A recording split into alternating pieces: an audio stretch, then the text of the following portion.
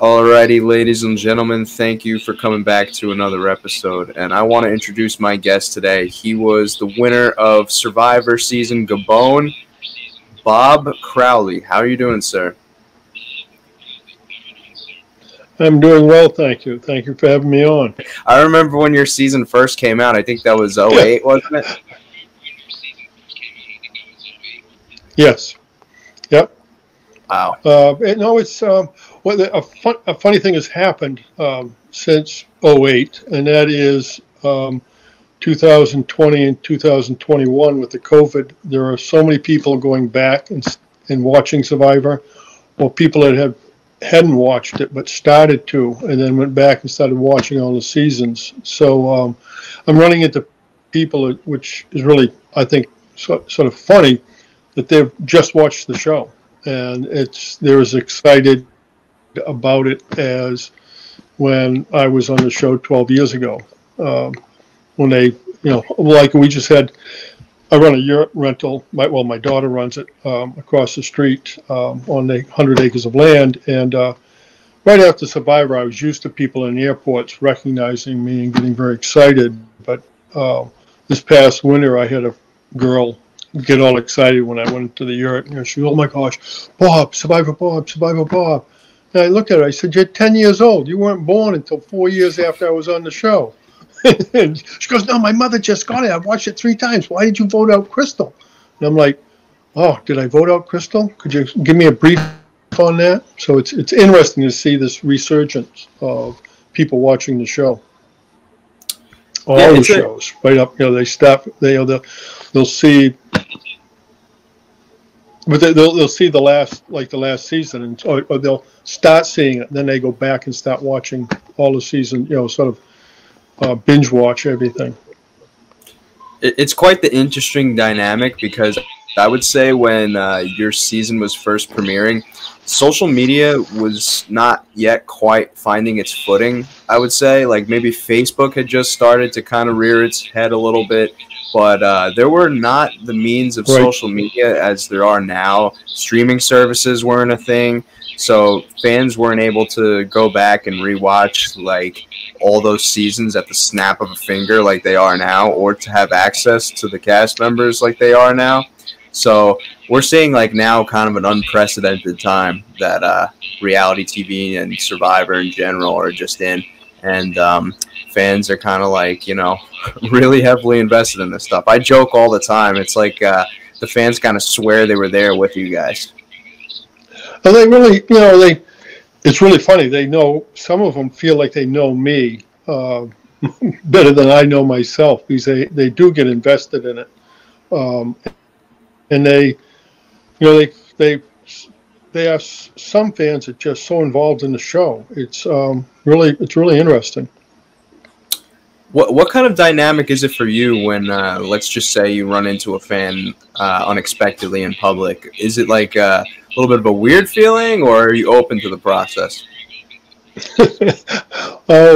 Several years ago, right after I was on the show, like 2 or 3 years afterwards, we were out in California going to one of the finales, and we'd been there a week, and my daughter turned to Peggy and said, "Hey, Mom, nobody's recognized Dad in the last 2 days. Let's go back to Maine where he can get a little more attention." I get excited when I meet, like Mike from the last season just came out to visit, and we were having a reunion of the fundraiser Survivor game that we played here. And I'm excited to see Mike. I've watched him on the show. I like the way he played. We bantered back and forth on Facebook because I was I was nervous about him winning, because he's like 3 months older than I was when I was on the show. And a couple of things. One is we were able to do that during the show. We were able to, while it was playing, we were able to banter on Facebook. When I was on the show, was it 12 years ago, 14 years ago, we weren't allowed to even be seen in public with other people who were on the show, while the show was airing. We weren't allowed to do any of this Facebook stuff at all. If if you just made a, like if I posted a picture of myself with Charlie, I would immediately get a phone call, not something on Facebook. I'd immediately get a phone call saying, you signed a contract. You're not supposed to be discussing it with him. You're not supposed to be with him. And that has completely changed because I think Facebook has realized that all these survivors realize that Facebook and Twitter and all that promotes the show dramatically. Yeah, it's quite taken on a form that back when you were on your show, I don't think they were necessarily anticipating. None of us anticipated that. But it's funny. I still have the same picture on my Twitter account that I took a self-portrait of myself in the library at Gorham High School, and this fellow was telling just starting saying there's this thing called Twitter, and you can only have 140 characters, or at the time it was only like 90 characters, and it was sort of a weird thing that came up, and now it is exploded into what it is today, and then all the other TikTok and all the other things that have jumped into the market. Mm-hmm. So what is like a typical day for you like? Now that you won Survivor, obviously, you head back to Maine. What is like a typical day for you like these days?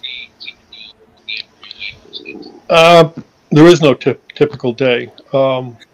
Yesterday, I got a message from my daughter that said there's a family of Survivor fans at Hideaway Europe. And she asked me to go over and say hello, and so I was moving firewood. We have to provide 40 cords of hot firewood for the yurts, and we've got 12 wood stoves that are going here on the farm and over at the yurts and at the cabin.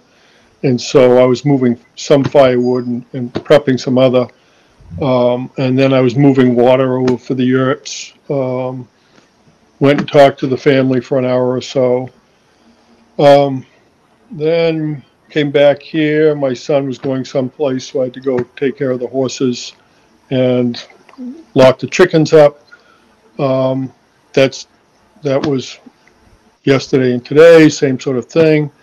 But on Monday, Jimmy T from Survivor Nicaragua, who's become a really good friend, is meeting me at Dolphin Marina at 9 o'clock in South Harpswell, and we're going to get in the lobster boat with his wife Laurel, my wife Peggy, and we'll go a couple miles across the bay over to the island that I spent summers on as a kid, and now my kids and my grandkids spend the summers out there, and we lobster. And so I'll have my stern man, Janimal, will join us, and we'll all go to the island. We'll drop the women off on the island, then spend half a day hauling lobster traps, and then come back and work on the camp at the island.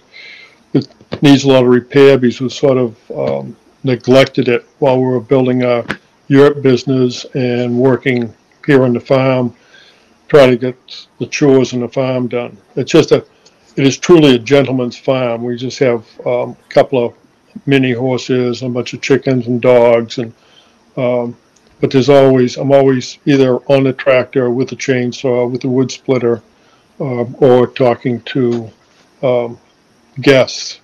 And so I really don't have a typical day. Did you use like any of your maybe winnings to like invest towards your farm at all, or? Yes. Yeah. As a matter of fact, we owned the 100 acres before I was on Survivor, but it was just forest, and so we put in over a mile of roads, 2 miles, more than that, probably 4 miles of trails, and so and then this 12-acre farm, which was originally owned by a brain surgeon who had 20 horses. We were able to purchase this farm and then use the other survivor money to invest in the building the yurt business, which we have 4 yurts on this 100 acres. And it took quite a bit of effort to build the roads, and because we had to cut the trees down, pull the stumps, build the roads. And then we also, for 5 years, we had the Durham Warriors Survivor Challenge here. So we took a couple of acres and built a pond and built a field to do competitions in, and we played Survivor here for 5 years, and it's since moved to Macomb, Illinois, and they're still doing the fundraiser there and playing a very realistic Survivor game. We usually had 6 survivors come and play, and 18 Survivor fans play, and we played a game that Troyzan said to us after he finished the game. When he played with us, he said that our game was actually more difficult than Survivor because it only covered 4 days. In Macomb, they call it the Survival Challenge, and it's really worth taking a look at. They do an amazing job of recreating Survivor so that people get a real good feeling of what it's like. Sounds like that's like kind of like you took a good situation to come out of like winning real Survivor and almost like turning it into like a community, like family type of bonding experience. So that way, like not only you and your family could experience, but then like outsiders get to get a little bit of a closer look as to like what really goes on in the minds of survivors and what they experience on the show.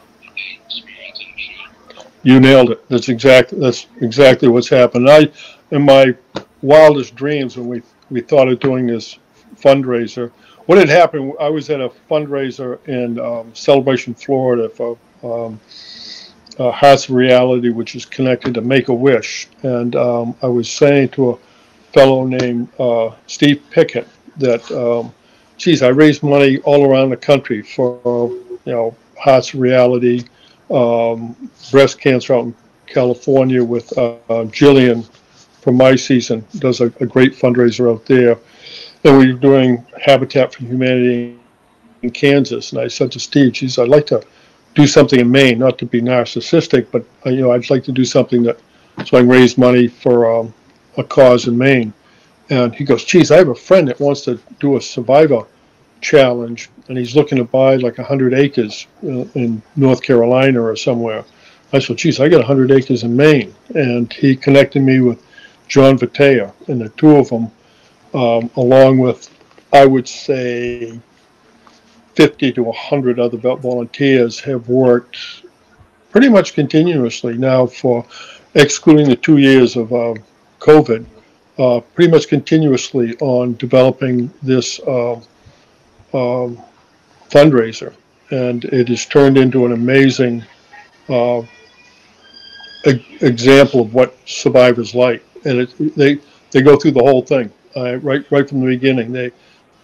My son applied and was on it 2 years ago, and the application process is just like Survivor. The interviews, just like Survivor. Then they keep the contestants separated so they don't know each other until the game starts. And they do an amazing job of recreating it. And the bonding, which I never would have in my wildest dreams realized, Kathy Schleckman, who was on Fans and Favorites, she was the one who was going to cut her finger off. She wanted to quit the show, but she didn't want to quit. She was just going to cut her finger off so that she'd have a medical reason for leaving.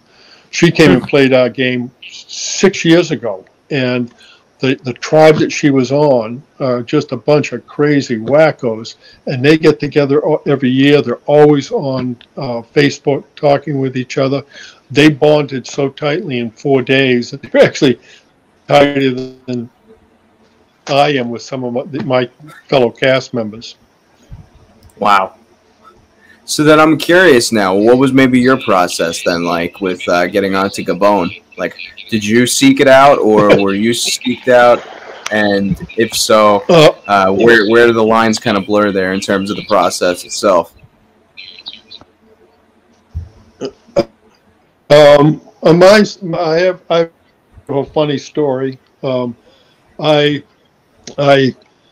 was sitting in a smelt shack in Bodenham, Maine. And you probably don't know what a smelt shack is, but in Maine we catch these fish that are 8 to 10 inches long that are real tasty, and we do it in the wintertime. In February, we cut a hole in the ice and put a tin shack over the hole with a little wood stove. And a friend of mine that wanted to do something in February, and he's a great hunter and fisherman, and I suggested we go smelt fishing, and he's a huge Survivor fan.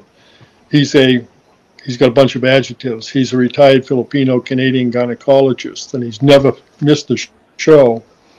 And we were sitting in a smelt shack, and he asked me if I wanted a little nip, and he poured this clear liquid into a shot glass, and we belted it down. And I said, "Wow, this must be high-end vodka. I drink 5 o'clock." He goes, "No, it's moonshine. I just got back from Kentucky." And I said, "Huh." So I'm sitting there drinking moonshine, not catching many fish. My cell phone went off. And this voice said, "Hello, this is Jesse Belladoff. I'm a recruiter for the TV show Survivor. Would you be interested in being on the show?" And I said, "I don't even like the show. It's an honest person ever won." He said, "I'll get back to you on that." I said, "Well, what do I have to do?" He said, "You have to fill out a 17-page application, which I'll send you right now. Do a 3-minute video." And I said, "Well, how many people are applying?" And he said, "Somewhere between 10 and 50,000. And I laughed at him and I said, "Hey, listen, pal, I'll buy a magazine from Publishers Clearinghouse. They give $10 million. My odds of winning that are better than winning Survivor." And he said, "Well, you're on a short list because we're recruiting you." And about that time, I realized I was sitting in a smelt shack in Bodenham, Maine with a retired Filipino-Canadian gynecologist, and Survivor was on the phone with me. And I realized that it wasn't, I just figured it was some friend of mine pulling a practical joke. So I filled out the application, sent it in, found myself on a plane that was April 1st. I was on a plane flying to California, flew out there, and the interviews were 7 days long, and probably in one of the 157 pages of contract that I signed is something that says I'm not supposed to say this, but I'm old and I've forgotten what I'm supposed to say and not. But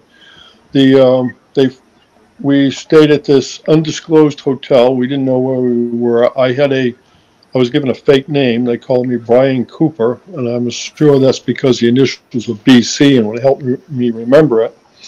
And there were 90 people in the hotel that you could tell who was an application, sent in an application, who wasn't, because we weren't allowed to talk to anybody. When we went to the restaurant, we had to sit at the table alone. And I had brought my notepad with me, and I was taking notes. You could tell who were other people in the application process. And I saw Charlie there.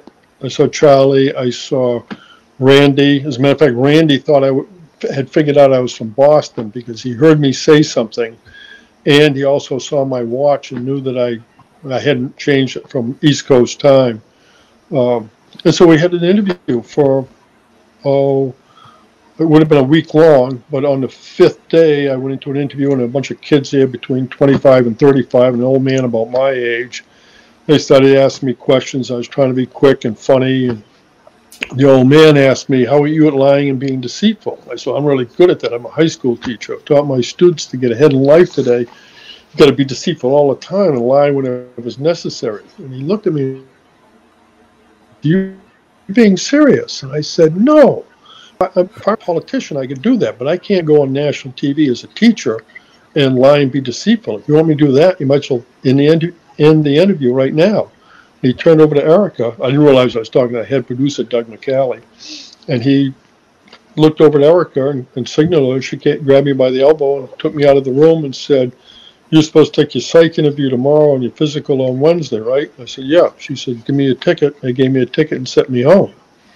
And I didn't realize until 2 years later what had happened. Because what happened was 2 years later, Peggy and I were watching the show that Jimmy Johnson was on, the Dallas Cowboy coach, and Jimmy T, my close friend now. And Jimmy Johnson had get voted off. And they were interviewing him, and he's saying, "Oh, I love Survivor. I've been a fan forever. I was supposed to be in Survivor Gabon, but I had a heart problem 2 weeks before the show started. They pulled me from the cast." And Peggy and I looked at each other, and it's like it all came together, because 2 weeks before I flew out, I get a call, and the girl says, "Hi, this is Erica from Survivor. Are you still interested in being on the show?" I said, "Wait a minute. Hey, Peggy, it's Survivor again." Peggy says I can go on. So I was Jimmy Johnson's replacement, second-hand rose. Last minute, I just slipped into him there. And Wow. Talk about a whole series of lucky situations. And the reason why the original guy called me is, you can't see it, but behind me there's 4 pictures on the wall of the island that I grew up on as a kid that we're going out to Monday. I built a house on the island on a bet you could build a house for nothing. And I built the house, collected a bunch of stuff, built the house, and a wharf, and we got zip lines, and built a sauna, and dug a pond, and built a zip line out of the sauna onto the pond. And so eventually got a job working as a handler for Survivor. Saw all of that, and that's the guy that threw my name into the mix. And apparently, he got 500. He was a handler for Survivor at that time. Apparently, they get $500 if they recruit somebody. So that's my story about how I got on Survivor. It does kind of seem like a good chunk of your fellow cast members from Gabon were all recruits. I don't know if you guys have talked about that amongst each other, but it does seem like that, right? Maddie was walking on the beach, apparently. No, Maddie wasn't on the beach. Maddie was at a grocery store, and Lynn Spillman saw him and said, "Hey, you ought to apply to be on Survivor." And I'm sure that Corinne and Sugar both somebody recruited them. I know that Susie in my season actually was not recruited. She applied for an earlier season, and then at the last minute decided not to go. But Survivor let her sort of pick another season, and she picked Gabon, and she was on with us. So I just can't wrap my head around the fact that if 10 to 50,000 people are applying to be on the show, they can't find another skinny, ugly old man like me among those applications. What I think here's what I think, because if you replace Jimmy Johnson, they typically kind of storyboard archetypes of cast members and what they want to fill certain spots. And to me, in this instance, it kind of seems like they maybe wanted an older sort of person in a power position, because Jimmy's a coach, you're a teacher. It kind of goes a little hand in hand. I think that maybe that was what they were typecasting there. I think back during my day, the old school gang, they did. They had an older woman, older people. They had real young people. They had people that wouldn't get along. We all had to take the Michigan Multiple Personality MMPI test, which is a scary test to take. It's just 570 true and false questions, and they know who we are. I think they have the ability of picking people that won't get along, and that are sort of a cross section of the United States. And they do. I mean, nobody can say they haven't done a great job of creating a show that has lasted for 22 years. Yeah, they took a very simple formula, kept it very original, and I think that's all it really takes. I think a lot of other reality competition shows kind of try to gimmick their sort of shows a little bit, but Survivor does a very good job of keeping it simple, and simple works sometimes. It resonates authentically with the audience. So I really think they put, I mean, when I was out there were 90 of us there. It was the third week. They flew 270 people out to California to interview them. I don't know how they go through the decision process, but I really think if they walked into the Portland Jetport and just took the first 18 people out of line and said, you want to be on Survivor, you get the same sort of quality of people, because they, I mean, there were people in my season that had never camped out. They hadn't watched Survivor.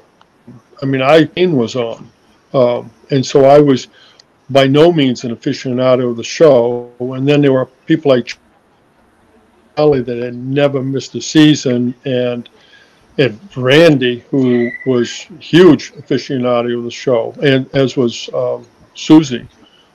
yeah. But look at me. I never watched the show really till I was on, and you never know who can do well and who may not. Yeah. What was it maybe like once you came off the show?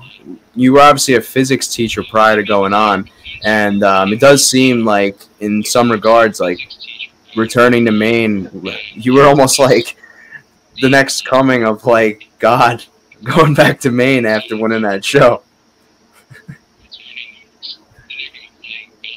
Is this true? It was, yeah. Well, to begin with, they filmed during the summer, so they announced the names of the contestants at the first day or the day before the first day of school. So trying to teach school while the show was playing was an absolute disaster, because back then, thank goodness, the show aired on Thursday, but Friday, I'd come in and the students would have 1,000 questions, and I'd be pissed at Kenny for what he was doing, and would be rambling on. And then I virtually couldn't, right after the show, I couldn't go any place in Maine without somebody recognizing me and wanted to ask questions. I had the picture taken with me. But it was, I'm extremely lucky. I didn't have anybody that, I mean, there are always a bunch of sort of wackos that don't like certain people for no particular reason, but generally I always had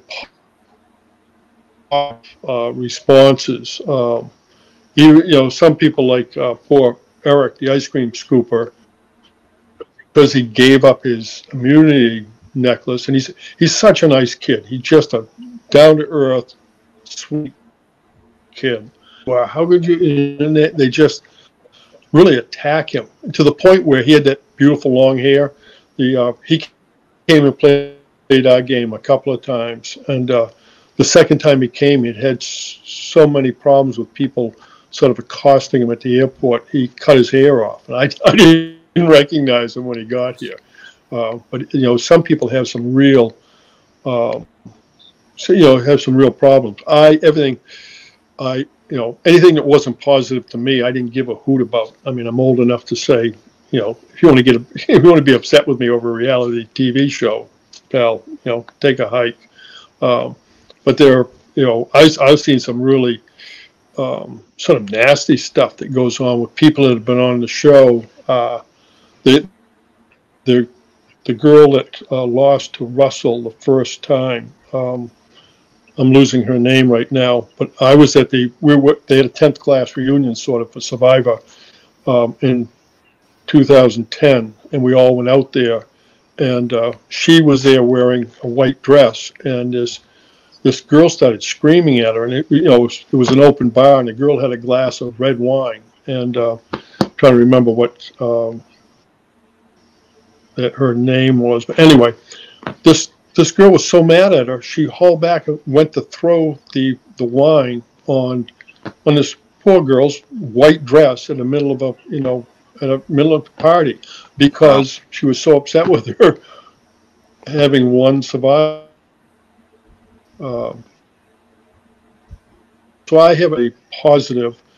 The one funny thing that I find very entertaining is 47 times, as I've kept track of it, I've been recognized. And one of them was going out for heroes and villains for the interviews for that. I was I'd flown from Portland to O'Hare Airport, and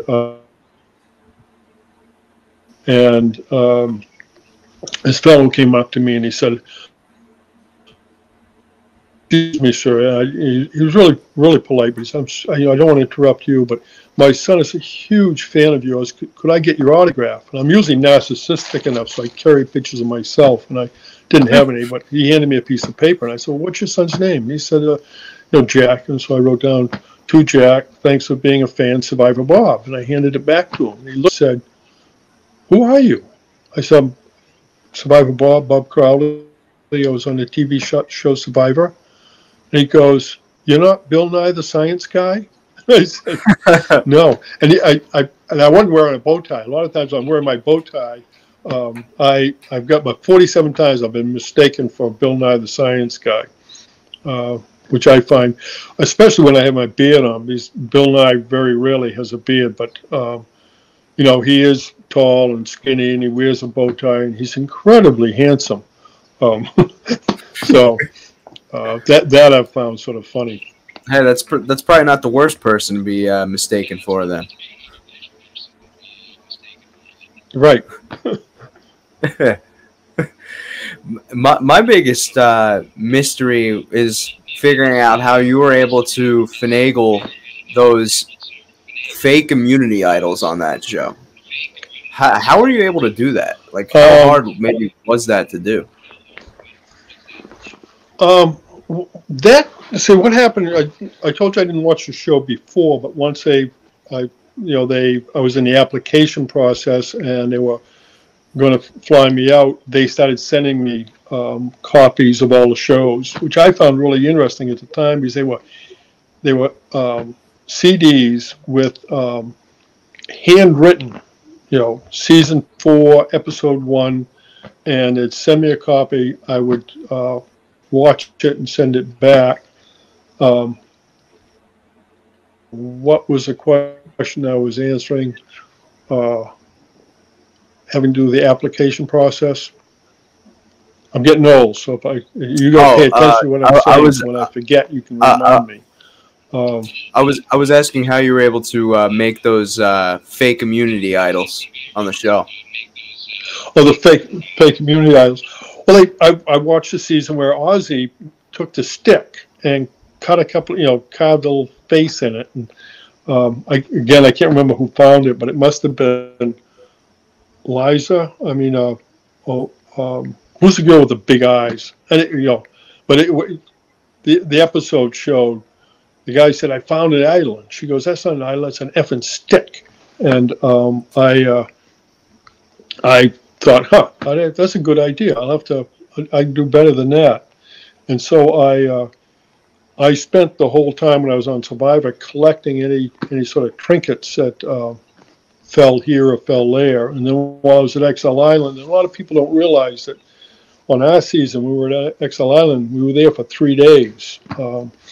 And so I was always I've always collected Indian artifacts here in Maine. And when I was in Africa, very often you'd see me, I'd climb up on the tall hills, and that's where Stone Age man would sit there and make arrowheads. And so there were no rocks in the part of Gabon we were in. It was just all sand and hard packed sandstone.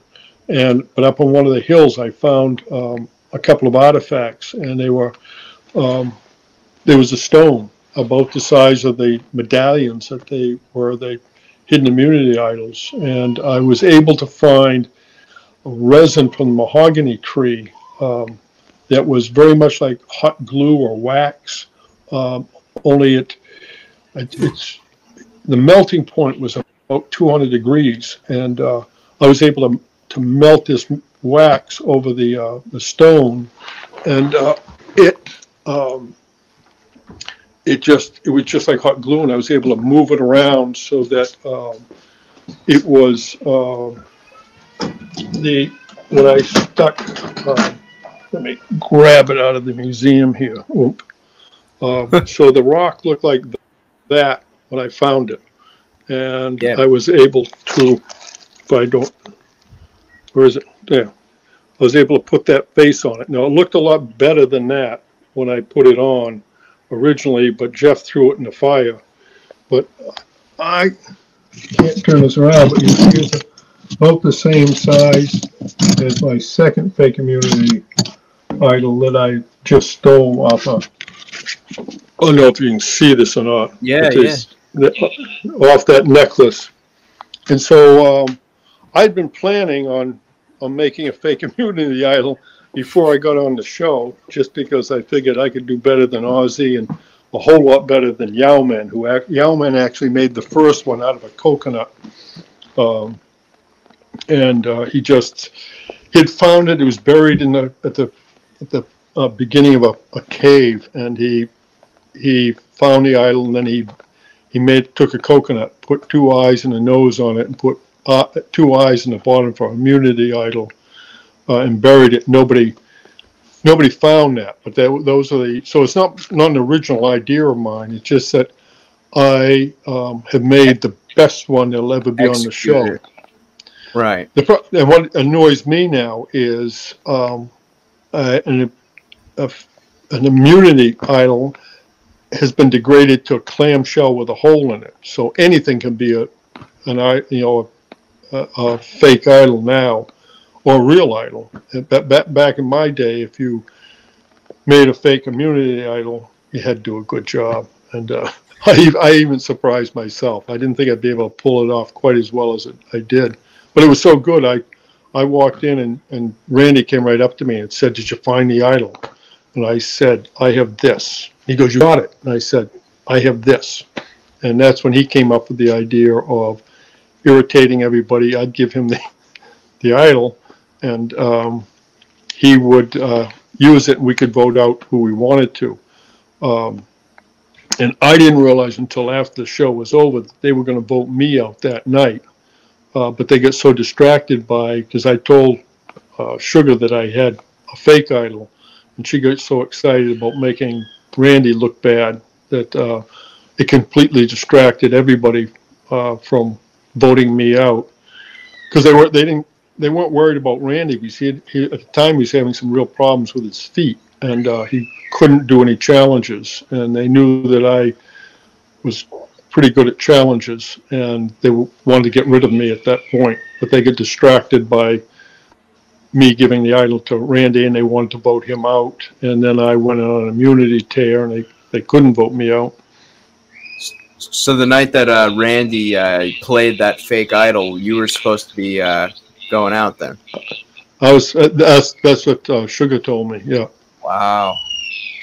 So if I hadn't played that idol, you'd be talking to somebody else right now. Does Randy still have a bone to pick with you over that night? Randy's he's an aficionado of the show. He's a mature adult. He knows that it's a game of chess, and I legitimately played him. The one that is still childishly irritated by me is Kenny, because he thought he was going to be able to talk me into giving me his idol, and and what he did was he overplayed his cards. At one point, I just realized, wait a minute, this guy's just going to try to do the same thing to me that I just finished watching the girls do to Eric, the season before mine, or 2 seasons before mine. So he's still ticked. He thought he had he thought he had me right where he wanted me, but then he just overplayed his hand, and I wouldn't give him the immunity idol. What happened was I brought him to the gorilla refuge, he and Crystal, because there's an expression, keep your friends closer, keep your friends close, but keep your enemies closer. And at the gorilla refuge, I don't think he quite comprehended what the conversation we had, but I was talking to him about, geez, you probably won't need me to give you the immunity necklace like tomorrow at tribal council, because it seems to me we had something figured out. And I said, I recently joined the Masons, and there's a phrase in the Masonic lodge that says, if you need help, feel free to ask me, and if I feel you're worthy, I'll give it to you.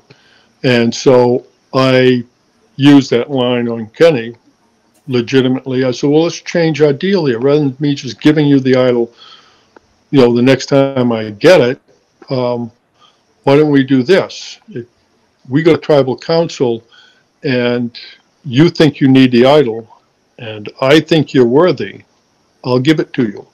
And so he thinks that I lied to him, which I didn't. I just outsmarted him. And he's still ticked about it today. Well, you played quite the savvy political game, I will say, on that show. I taught school for 25 years, and all the kids except for, Jillian and Randy were the ages of students I'd had over the years, and so if you've dealt with 2,000 or 3,000 kids, it gives you an idea of what some people are like and how to handle them. Could you ever see your record of being the oldest winner ever standing the test of time, or do you think like over time that it could potentially get surpassed? It almost got surpassed last season. Mike was 3 months older than me, and it was sort of fun because I was able to, during the season, while the show was playing, which they never would have let us do in my time, I got on Facebook, and he was saying something like, said, Mike, you're doing a great job. I love your gameplay. I really hope for you to win, except, to be honest, I was raised Catholic, and I can't lie to you. I hope you break egg. I hope something happens. You get bit by a snake. If you win, you're going to steal my record and take my title. And for a month, he and I bantered back and forth. And he goes, I'm coming to Maine, and I'm going to take your title. And it was driving me crazy because I thought he was going to do it. And but and then he did come, and it was the last thing I think I said to him, he kept poking me and saying, I'm coming to get your title. I'm coming to get your title. And I said, that's all right. I'm making a fake one. I'm going to give it to you, and you'll never know it's not the real one. And then but he's that was another example of, he came out here for our Survivor fundraiser reunion, and meeting him. He's just the guy that you see on TV. He's a wonderful, he's going to be a good friend of mine. And it's just so interesting to meet somebody that you've watched on the show. And so I understand when people, especially when I got off the show, what people think when they first see me, because I feel the same way when I see somebody else that's been on the show. When Richard Hatch,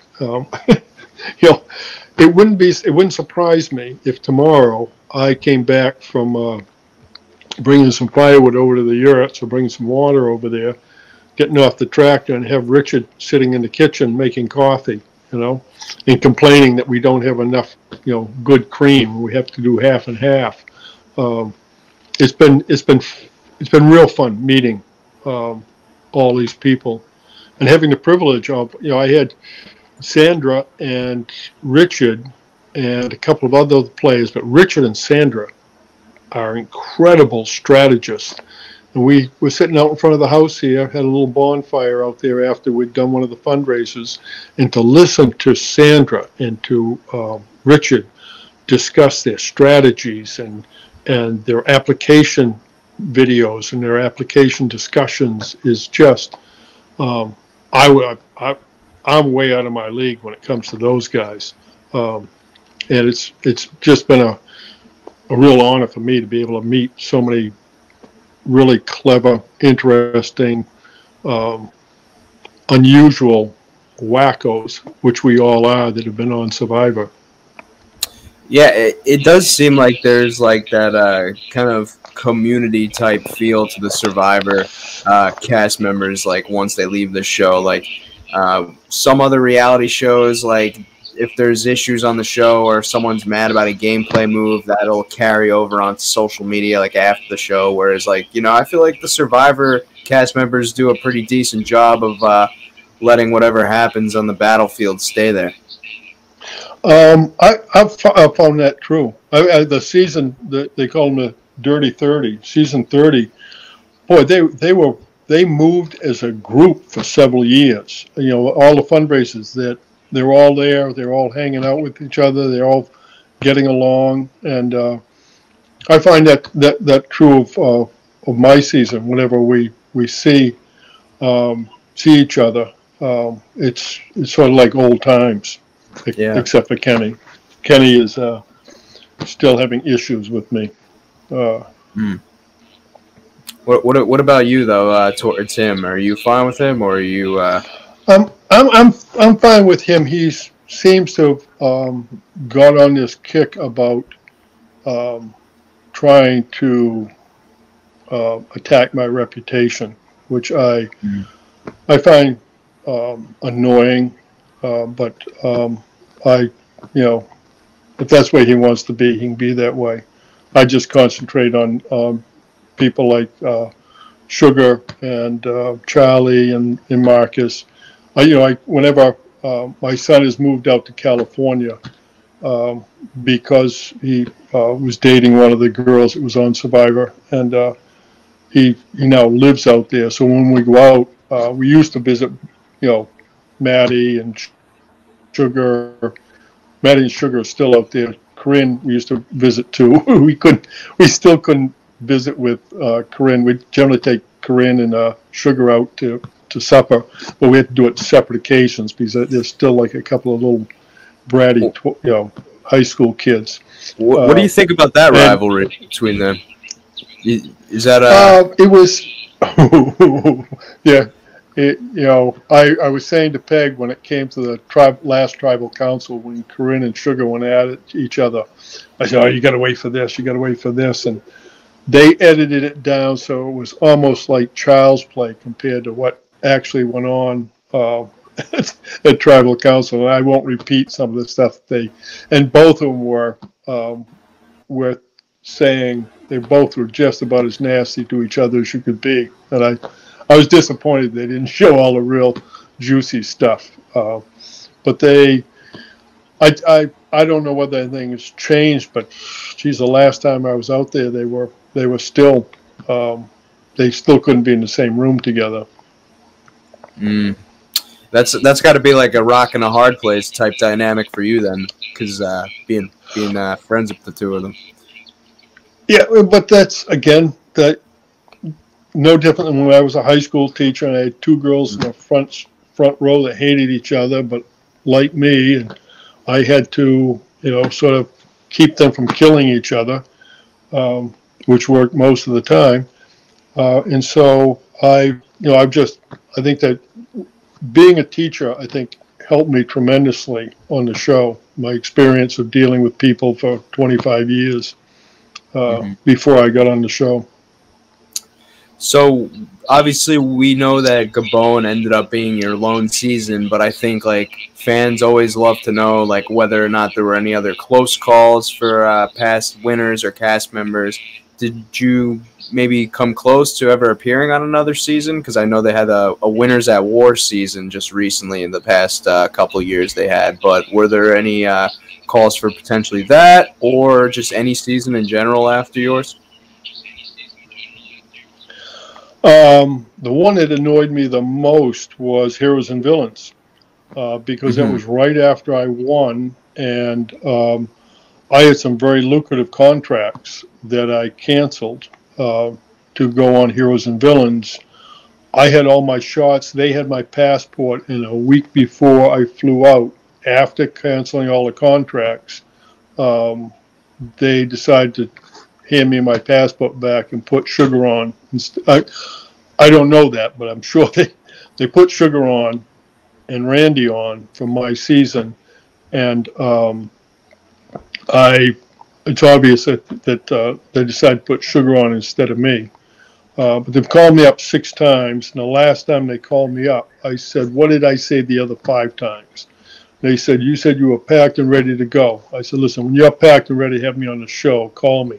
But don't call me, don't call my kids, don't annoy us. You know that you know which one of us are ready to go on, and if you want us, call us seriously, but don't annoy me." Because it just, because I'd go back in a heartbeat. I'd shut this phone down right now, grab a plane, and head wherever they wanted to. It's just an amazing experience. And even if you get voted out first, you get an all-expense 33-day, I guess I've cut it down to 20-something days now, but you get a all-expense paid vacation. And it's just, I was just excited, when I flunked out of the interviews. Just the experience of going through the interview process was I felt very privileged to have. So I would go back in a heartbeat. They are not fans of the producers are not fans of mine. The fans like me. I have my fan favorite tractor, the $100,000, which only ended up being $60,000 after taxes. Is what I bought my 50 horsepower Kubota tractor with a backhoe and a front end loader and a Franzgard winch. And so when they had fans versus favorites, and they put Corinne on instead of me, I called Lynn Spillman up and I said, "Hey, Lynn, did you not watch my season? I won fan favorite, not Corinne." Now, I realize that Corinne is much better looking than I am, especially if you put us in bathing suits. So I understand you putting her on, but just be aware that I was the favorite in my season, according to the fans. And I do appreciate them voting for me, because now I have this beautiful orange tractor that I drive around moving firewood and water with. Yeah. Why do you feel like maybe the producers don't like you or aren't a fan of you, rather? I think they didn't. I think they didn't recognize my strategy. But I had a tough strategy. As an older person, the best thing to do was do exactly what I did, and that is fly under the radar. Let everybody else chop their heads off, and I'm just sitting there trying to stack the heads in neat little piles and making stuff comfortable around camp and being, I'm just a nice kid from Maine, and I tried to be a nice kid, and the producers didn't like the fact that during the what do they call those interviews where you're talking just to the camera, I would never say anything nasty about somebody else, and they like that. They like the Russell Hands. They like the Boston Rob isn't nasty, but he's a hoot. I had a funny story about him. The first time I met him, now he knows who I am because he's a huge fan of the show, but it was a couple of years after I'd been on the show, and we were out at one of the finales, and which is interesting. Do you realize I have never been given a ticket to go to the finale? I've been to several finales, but I always am with somebody else, either as a seat filler or somebody else's +1 survivors. Either year afterwards. Now, I called up. I said, "Hey, can I get a ticket to go to the finale?" "Oh, no, we're a little bit full on that right now." But And I was doing a story about the finales, wasn't I? Oh, Boston Rob's out Boston there. Rob. So, yeah, so he's talking to Courtney and JT and the young crew, and I think I'm wicked funny. And I walked up to him and I said, "Excuse me, sir, I'm really bad at names, but aren't you New York Nick?" He looked at me and he said, "No." And he turned around and walked off. And that was the only conversation I had with Boston Rob for like 5 years. And then he married Amber and had all the girls. He's turned into an incredibly wonderful father. I'm assuming based on the conversations I then started having with him, where he just spends all the time talking about his kids and how great they are and how much he loves them. And I can't imagine having a better father than he appears to have turned out to be. And I follow him on Facebook, and he just seems to be, and now he does talk to me. So well, there you go. Yeah, I mean, it's usually the case where fans see cast members or survivors like on the show and like come to these conclusions about like who they may be without actually knowing them due to like maybe an hour at most of condensed footage over like such a long period of time that you guys are actually out there filming stuff. So typically we're not totally seeing like the complete side of a person, and also that environment's a pressure cooker in itself. So although I've met probably over 250 people on the show, and almost to a person, they are in person pretty much the person that you see on the show. It's you can hide your personality and hide fake it for a couple of days, but after the fifth day, the real you, and the real you is the real you under sort of extreme circumstances. You're tired, you're hungry, you've got some Yahoo that's trying to get you voted off, and you can't get him voted off, and it can be a stressful game. Although there's this is a best way to describe me on the show, or how I dealt with it. I got up one morning and I made a bench, which you don't realize how uncomfortable it is not to have something just to sit down. And I made this bench and this thing to put your feet up on, and it was just so nice to have something to sit down on. But one morning, the cameraman, which I didn't realize I wasn't supposed to talk to, but I didn't get the memo, or I didn't read the memo. Peter, the cameraman, came up to me and he said, "Bob, every morning you get up, you get out, you get the fire going, get the water boiling, and then you sit on that bench that you made and you dig your feet into the ground." And I said, "Geez, Peter, I didn't think you noticed that." He goes, "We watch everything you do. What are you doing?" I said, "Peter, I'm getting up in the morning, I'm getting the fire going, getting the water on, then I sit in that bench that I made, and I realize this only lasts 39 days, so I dig my heels down in the ground to slow it down because I'm having such a great time here." And of course I couldn't, because there was a conversation with the cameraman, they couldn't have that on the show. But I can remember I'd get up every morning and just think, holy catfish, I'm a high school teacher from Maine that doesn't even like the show Survivor, and I'm having the time of my life out here. And I think that may have been one of the reasons I did so well, is the kids realized at one point that I really wasn't playing the show. I was just having a good time, enjoying myself, living the good life, and in Africa without anything to eat. I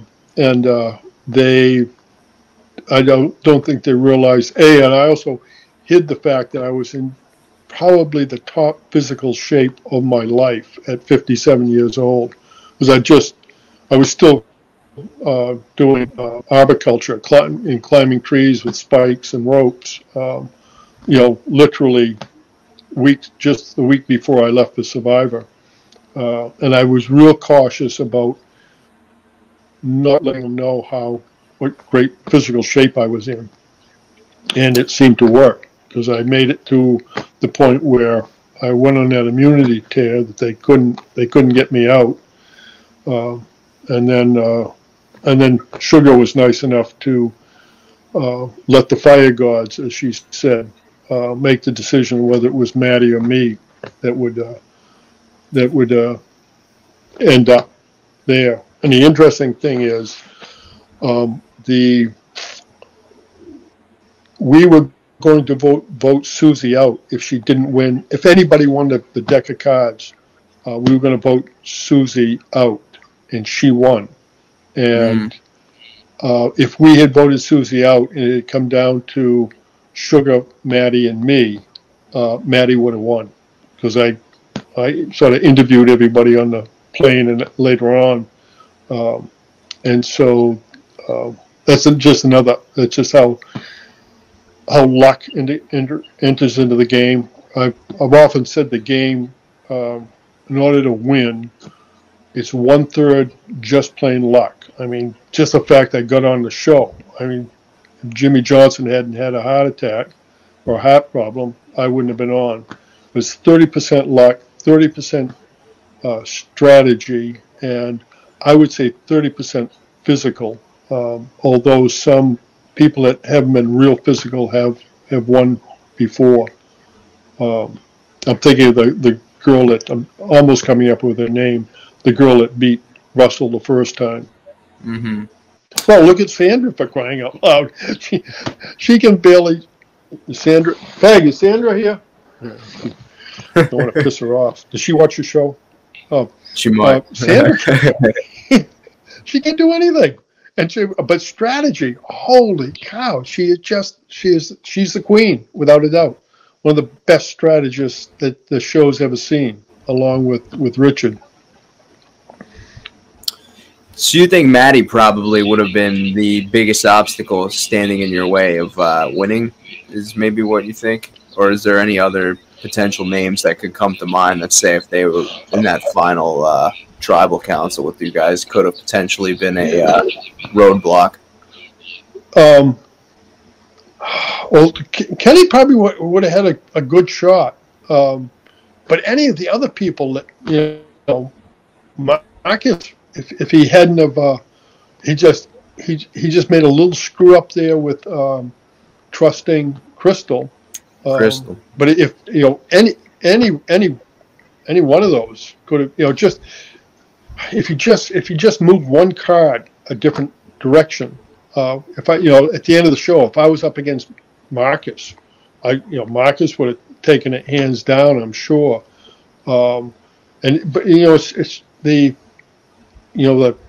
people that are on the jury make such a huge difference. One of the things I really didn't like is the jury's allowed to talk to each other while they're at Ponderosa. And when the game was over, Charlie came up to me and said, "Hey, Bob, did you orchestrate me getting voted out?" I said, "No, you're part of the Onion Alliance. You're part of the."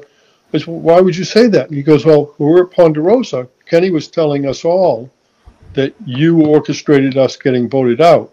So what Kenny was doing in Ponderosa was actually trying to spread false information so that he didn't care who won. He just didn't want me to win. And so he was telling Charlie and I know he probably told Randy the same thing, that I had orchestrated them getting voted out, which wasn't true. And Randy he also missed a great scene at Final Tribal Council when Randy gets up to vote. He turns around and says to Jeff, "They're all effing assholes. Do I have to vote for one of them?" And everything stopped. And Jeff sort of looked around and there was this little conference, and nobody